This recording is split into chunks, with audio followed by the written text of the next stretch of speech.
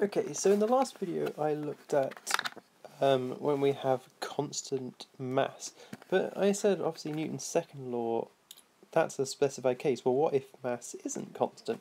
And a classic example of that is a rocket. So we've got a diagram of a rocket over here on the right hand side to illustrate the information given in the question.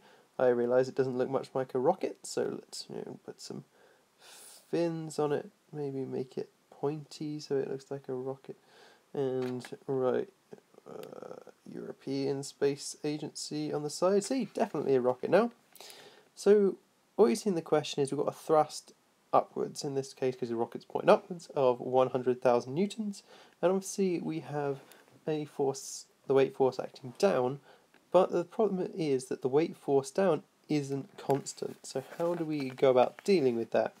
And what we're interested in getting to in this question is calculating the velocity of the rocket at 10 seconds.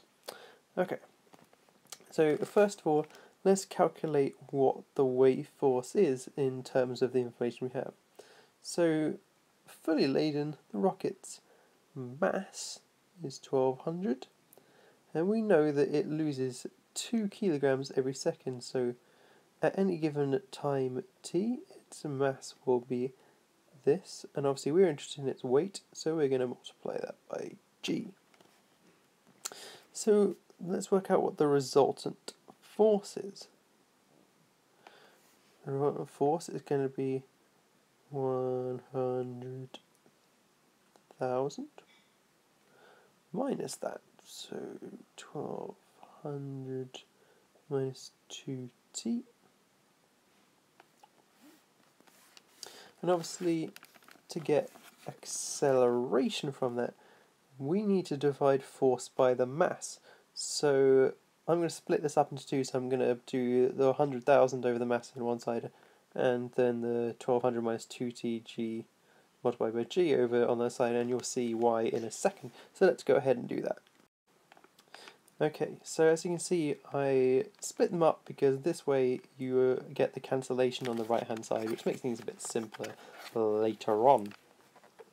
So this is the current state of play. We've got the acceleration there, and we want to try and find what the velocity is. Now, when mass is constant, obviously in this situation, we can start to think, well, we've got constant acceleration, we can apply Suvat equations. In this case, we can't have any of that. We've got a changing mass means that your acceleration is going to be changing all over the place.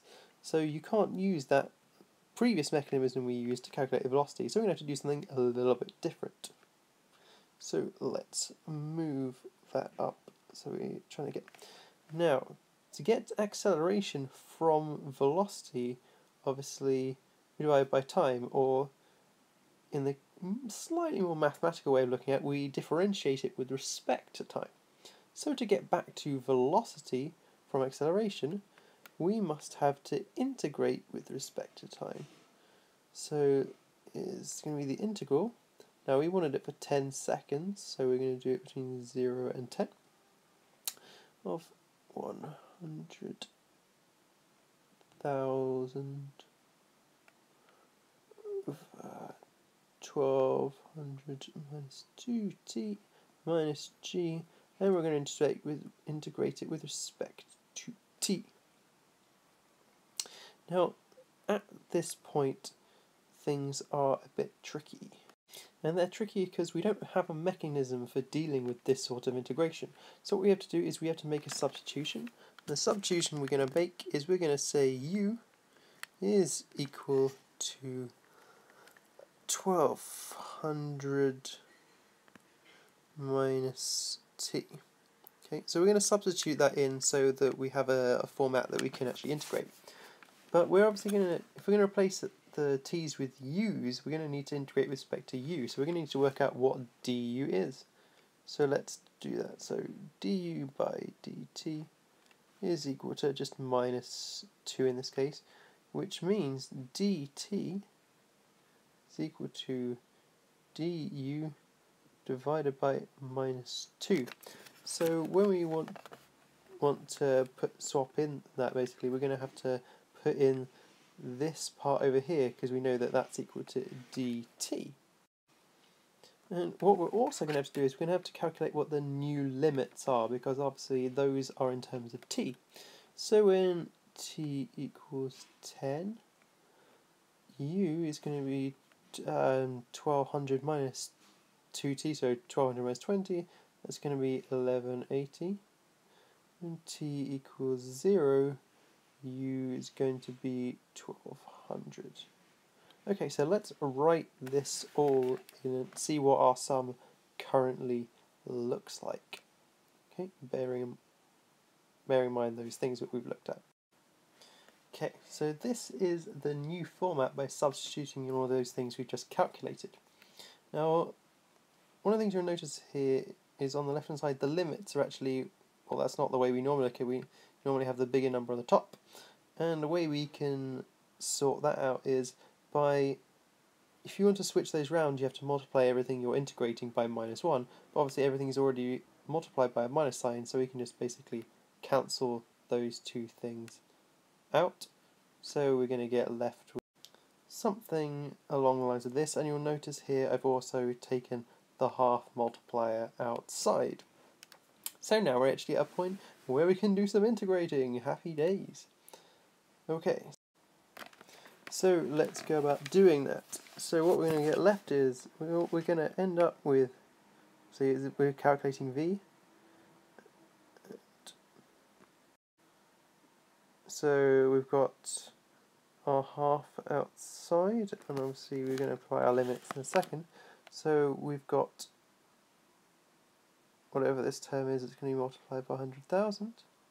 And the integrating 1 over u with respect to u gives you the natural logarithm of u. That's just an integral you just have to know.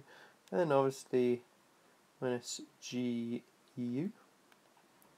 within the limits that we had already looked at. So we've got the 1200, 180. Now, this is the point where you just have to bung lots of numbers into this format. So you put 1200 in first, and then obviously put and subtract from it when you put 1180 in it, and you end up with an answer. Yes, we finally got to an answer of 742.2555915, blah blah blah blah. But if you remember in the original question, like our mass flow rate of fuel, for instance, is only given to 1 sig fig. So that's a ridiculous amount of sig figs, so anything more than 2 is preposterous.